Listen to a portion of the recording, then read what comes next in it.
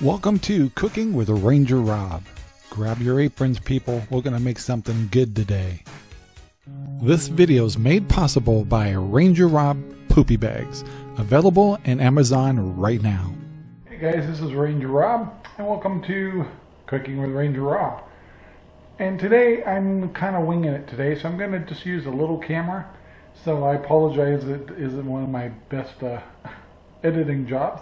But I was in the mood to make biscuits and gravy, and so I thought I'd show you how I'm going to make them.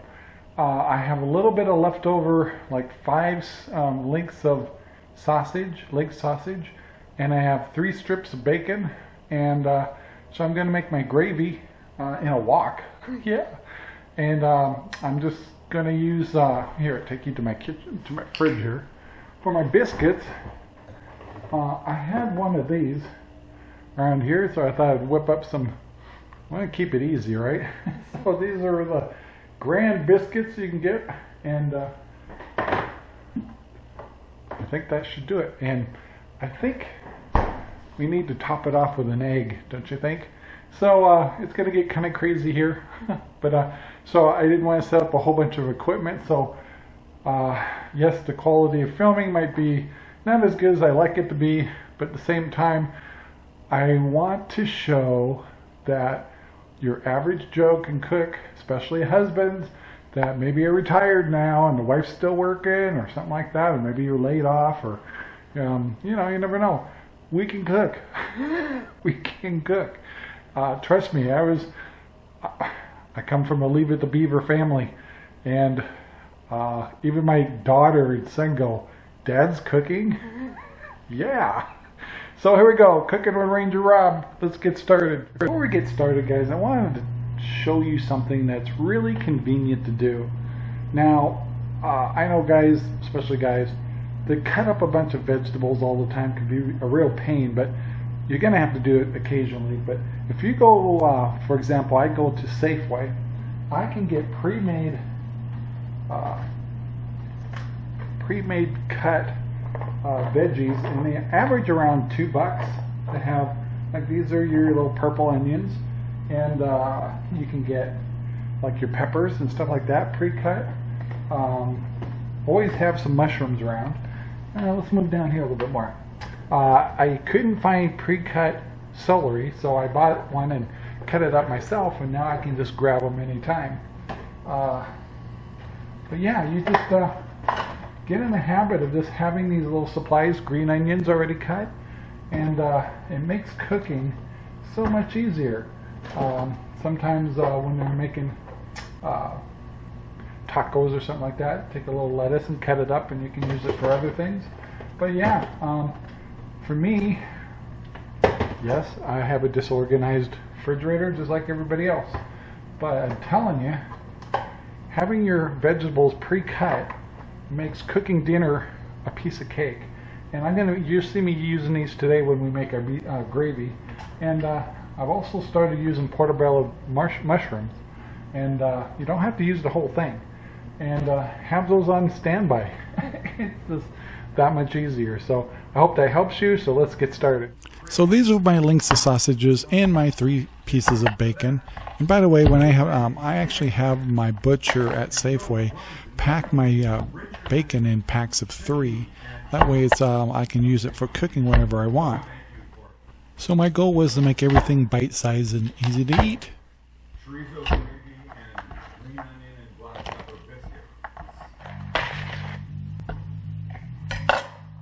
Hey guys, just a reminder, try to eat at the table, and it's not that hard. And anyway, when Sherry gets home, we make it a rule: sit at the table, easy to set up. We usually have water with dinner, and sometimes we'll, our living room is in the same area, and sometimes we'll have the news on, or we'll watch Brian Gamble's or something. But most of the time, we just talk. So anyway, get in the habit, set up dinner, use the dining room table, and be sociable. Let's get to cooking. So one of the things I'm going to do before I get going here is I'm going to set up a little cooking tray, going to use some parchment paper. Makes dishes much easier. So I'm going to throw some of this on and put my biscuits on there. I only have 5. And I'm just cooking for 2. So make sure you get some parchment paper. If anything, guys, sometimes if you do it right, you don't have to wash this thing at all.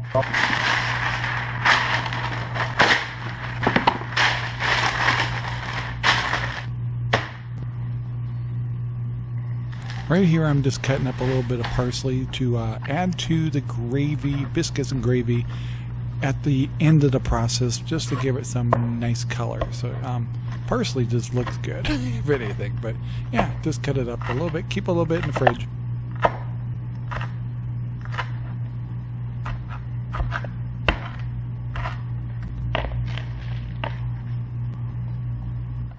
So these are large portobello mushrooms, and they come in button size too. Anyway, I like these because you can just grab a few little steaks and stuff. I do take the stems off.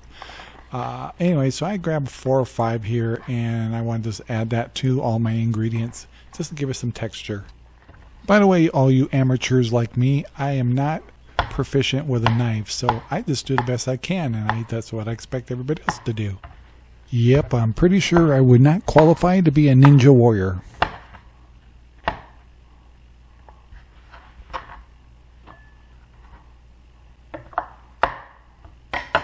These are all my pre-cut veggies. Celery, green onions, red onions, my mushrooms, my parsley, my bacon in the background. We're ready.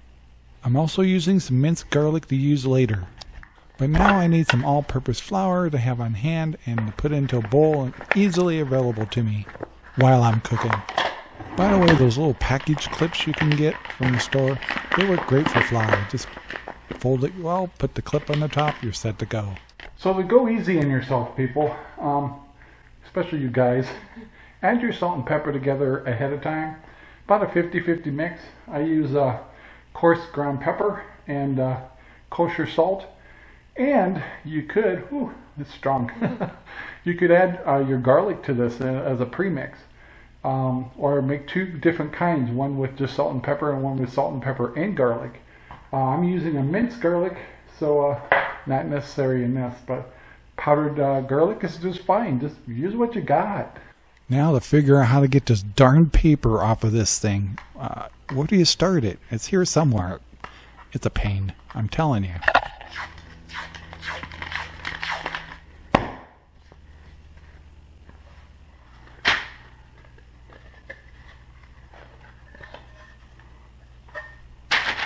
So once you get your 5 biscuits all spread out here, you want to set your oven at 350. They cook 11 to 15 minutes.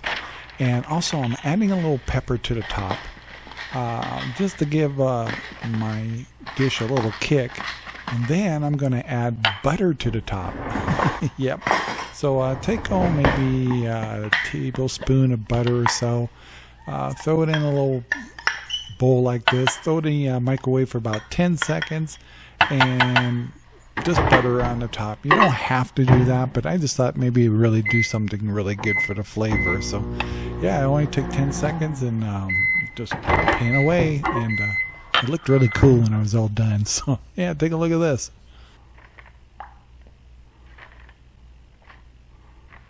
By the way, this will just give you a nice golden brown when it's done. Alright, I got butter in 2 pans. One's my primary and my other one's for eggs later. Alright guys, first thing we're going to do is heat up a little butter here, and I'm going to add some I think I'm going to go with avocado oil. It works better with a little high temperature. And we're going to saute some onions and my mushrooms, and we're going to I'm going to cook my bacon and sausage here first, and then I'm going to add the rest in. And my main gravy and everything will be all in the same pan. So here we go. Adding a little avocado oil to my butter already, and we're ready to cook the meat.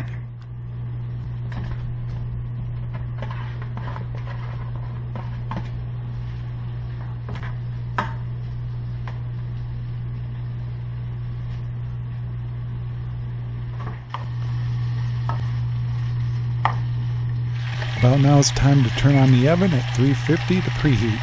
Okay, it's been a few minutes and it's time to add my red onions.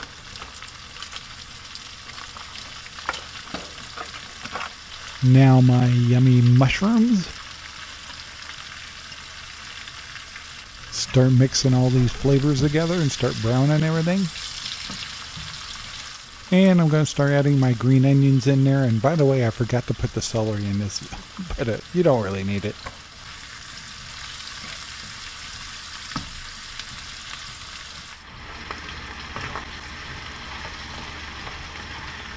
So when I'm about 3/4 of the way done, I'm now adding my minced garlic, about a tablespoon worth. I like garlic, so should be really good, so I'm looking forward to this. Now it's time to start adding my flour. Now you're going to add maybe a half a cup to a cup as you go, and you just keep adding till it gets really gummy. Don't let this intimidate you. You just throw flour on, let it get a little gummy, soak up all the liquid that's in there, and then keep adding a little bit more flour until you're happy with the gumminess.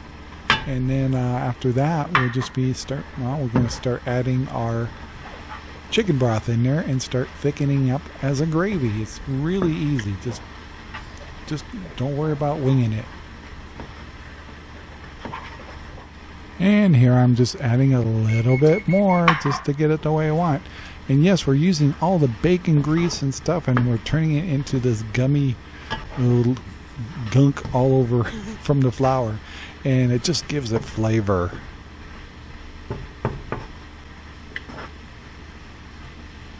Alexa, by the way, in the background you can hear me using my Alexa as I put my biscuits in the oven.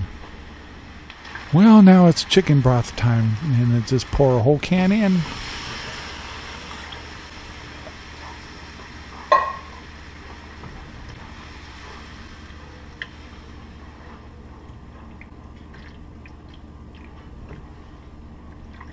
Now it's time to salt and pepper to taste, and keep tasting your gravy and get it the way you want it to be. And you may do this 2 or 3 times. Yeah, at this point you want to start watching your temperature that it doesn't get too high, because it's going to get time to add milk. I started off with a cup of milk, but I ended up adding a little more and a little more later until I got it to the consistency that I wanted. I do like my gravy a little thick, but some people may want it a little thinner, so just add milk to taste and to texture.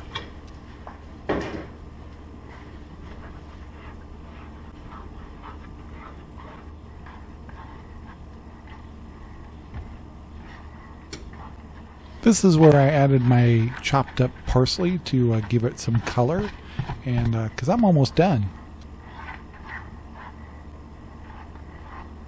Oh yum, those biscuits look wonderful and they're almost ready. And there's my 5 golden yummies right there. So it's time to grab one, cut it in half, and get ready to put some my great gravy on there. And my wife's making the eggs. Told you I like my gravy thick, but once again, just add a little more milk before you serve it and it'll thin it out. But this is the way I like it. Thick. Yummy.